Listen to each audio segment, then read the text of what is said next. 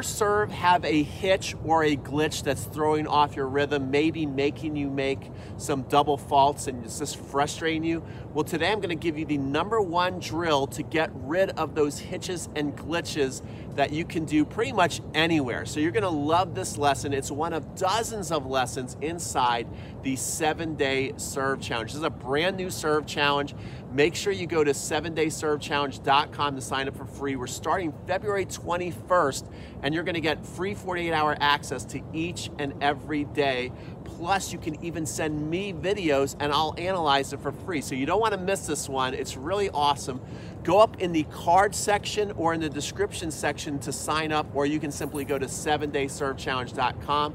All right, let's start with exercise is a sock serve warm-up. All you gotta do is get a sock, stick some tennis balls in there. I got 3 tennis balls in here, and just start working this rhythmic motion, and you're trying not to let the balls in the sock stop. You wanna keep it flowing.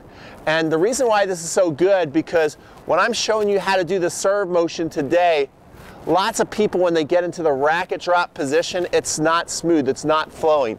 Now, as you get warmed up too, see, I'm looking at the camera, but really as I'm looking at the camera, I go, you know what, Pete, I need a better tilt. So also as you go, really think about throwing those socks up to the sky. Get here, throw those socks up to the sky. Let me show you a couple of the back view. So as you can see, as I'm doing this, I'm throwing the socks up to the sky. I'm working on my tilt, and I'm keeping that rhythmic flow. This is really gonna help us. And as I'm doing this, I'm imagining that I'm attacking the tennis ball with the edge of my racket, because that's gonna be crucial to learning how to get to that moment of truth in your serve motion. So as I'm doing that, I'm imagining that I'm attacking the ball with the edge of the racket, because if you watch the pros serve, like I just showed you in that video, it almost looks impossible that they're not gonna hit the ball, but then they end up hitting the ball. So now what we're gonna do is we're gonna get into exercises to really get comfortable attacking the tennis ball with the edge of the racket.